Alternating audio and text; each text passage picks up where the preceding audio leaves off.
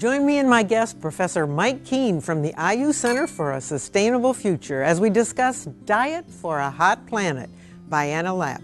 We'll make some Moosewood favorites while discussing all things green on Dinner and a Book.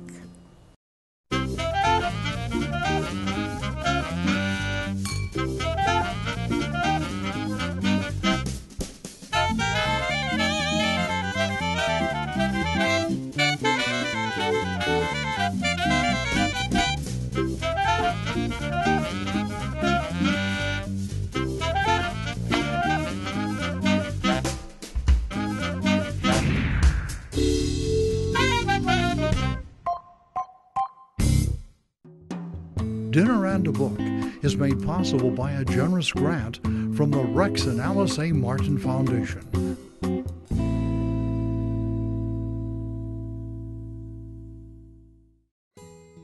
While you may not think global warming when you sit down to dinner, our tangled web of global food is connected to almost 1/3 of total greenhouse gas emissions. Livestock alone is associated with more emissions than all of the world's transportation combined. Today we'll use some local foods as Mike Keene and I talk about the climate crisis. Mike, I think this book is just amazing. You know, we've always heard about the danger of the gas from the energy in the cars, and this book reveals that food production is even more harming to the climate. What is Anna Lapp telling us? I think Anna is giving us some good news and some bad news. The bad news is that our food system, in particular our industrial food system, is threatening both our health and our planet. The good news is that every single day, every one of us from age 2 to 99 has 3 times a day at the end of our fork to make a difference, to help save the planet and our own health, and that's what we're going to help people figure out today. That is so well said, Mike. You know, there is a lot of great information in this book, and you find yourself making lists and thinking about the concepts and what the future lies. We want to talk about a lot more things too, about how we teach our children these new ideas and we take part in their activities. But I think the activity we should get started on is some food preparation, and I'm going to be making a soup from the Moosewood cookbook. It came out about 15 years ago using all things fresh. And I'm going to make a soup out of carrots and squash.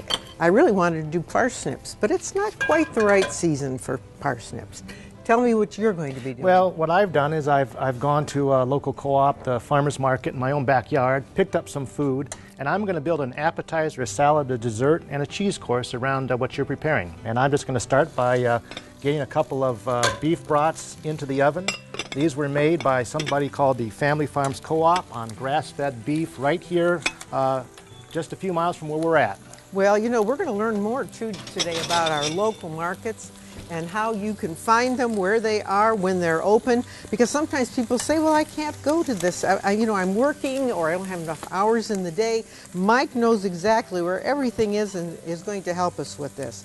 But, you know, getting back to the book, Mike, this is, well, I think it was a great book. And as a matter of fact, she's been compared to Rachel Carson and the impact she's going to have. What do you think about the book in that kind of category? Well, I think this is probably one of the best 5 books in sustainability that's been written in the last decade. I think she really makes the connection between our food systems and our planet and our health in ways that we sort of have lost track of. So I think it's just a book that everybody ought to read. Well written, too. It is very well written, and I know this is a subject close to your heart. You're very involved with it. And we've talked about the changes that have taken place in our society. You know, some of us grew up with parents that were already green, and then the world changed after World War II, and it became living better with chemistry. And now everybody's kind of thinking, let's go back to some really good ideas. You've got your bread ready. What's the next thing you're going to be doing? Actually, I'm going to make a cheese course. Interestingly enough, the cheese course is the first thing you make, but the last thing you eat, and that's because you want your cheese to sort of warm up a little bit.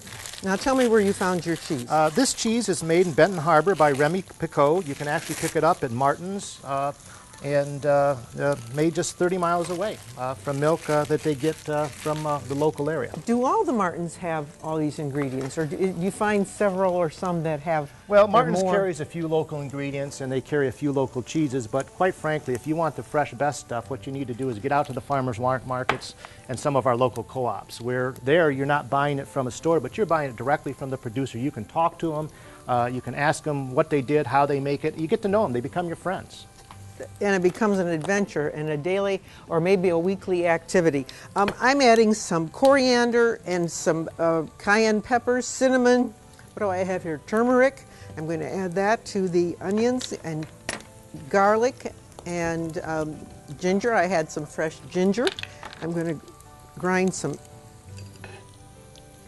cinnamon here and add the cumin.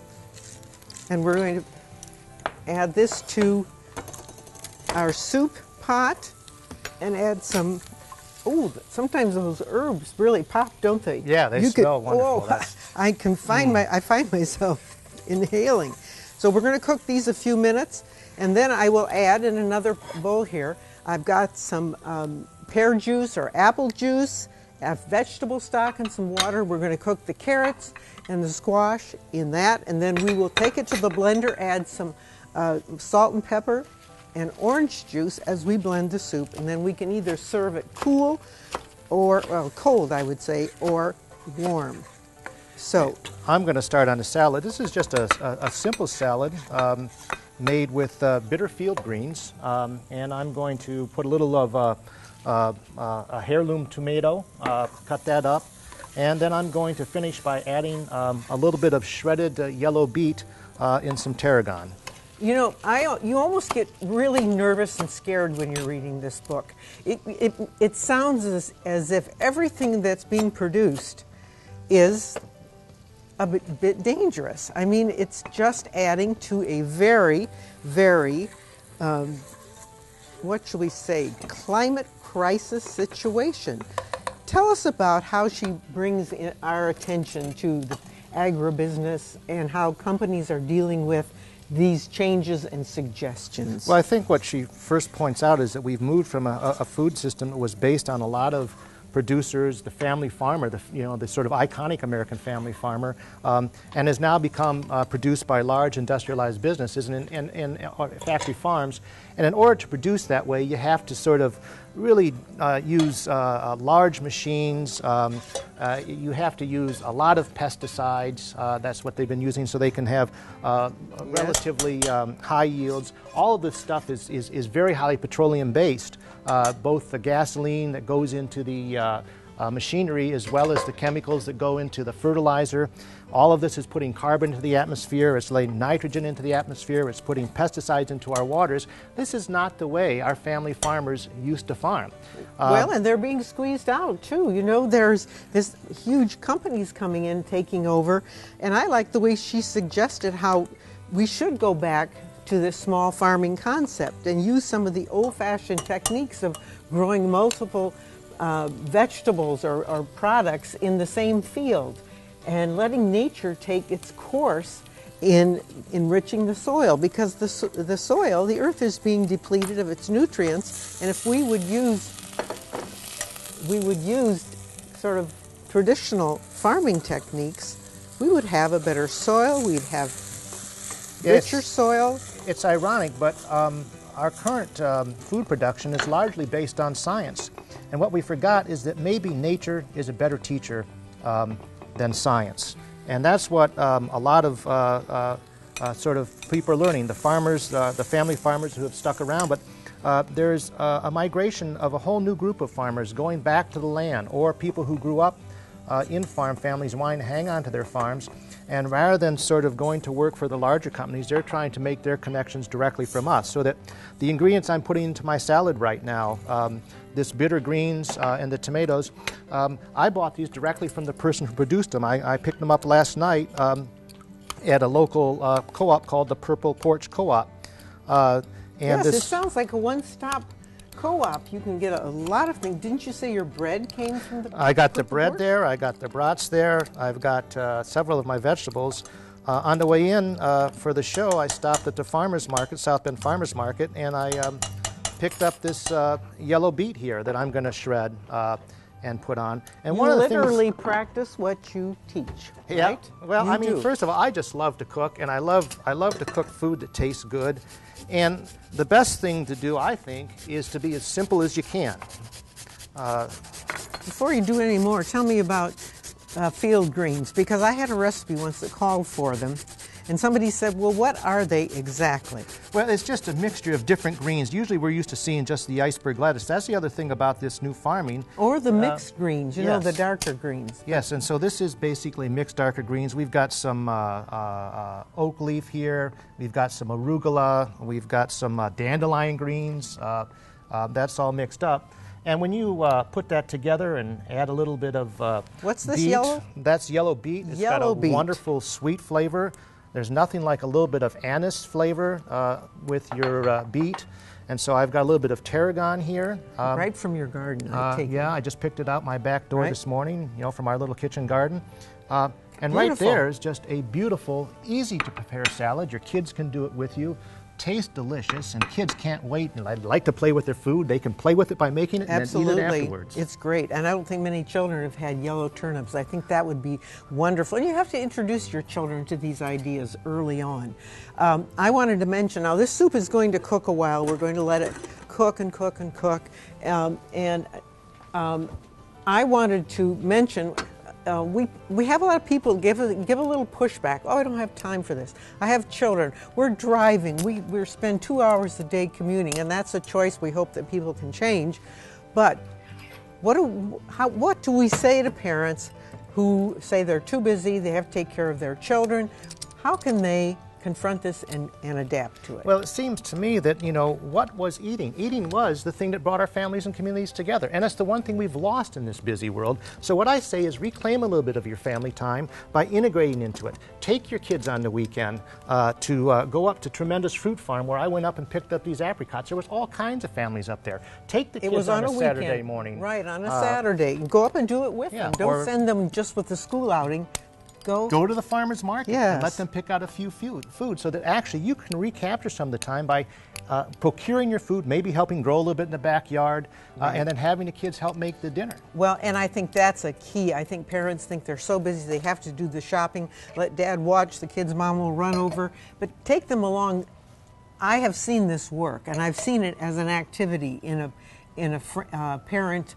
My grandchildren love to cook. They love to go out and pick vegetables. They love to grow vegetables. They grow in the backyard with their father, and they have a marvelous time. It takes a little longer sometimes, but they really learn.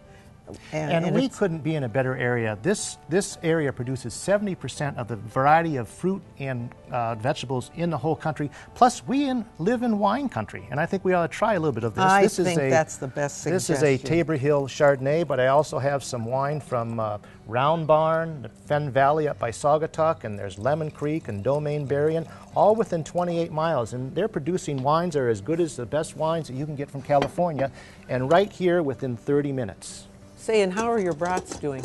I think my brats are going to take about another 10 minutes or so, and then I'll be able to use those to assemble my little, I'm going to make little skewers with the brats and add a little bit of apricot and basil and a few other things. Amazing what he does with a brat. Let's do a little toast to sustainability. A sustainability for the future. Tell me that. Sustainable future, and also to sustain our health. Absolutely, and that's what we're here to do today. And I'm just going to be cooking this soup for a while before I puree it. Mike, you also mentioned that there's a magazine now coming out in Michiana, and I'm going to look at this one. It has menus in it. It has great ideas. Tell us about Edible Michiana. Edible Michiana. The edible magazines are around the country. I first saw this 3 years ago in Brooklyn. I saw it 18 months ago in Chicago, and I thought, we need to get it here. And just last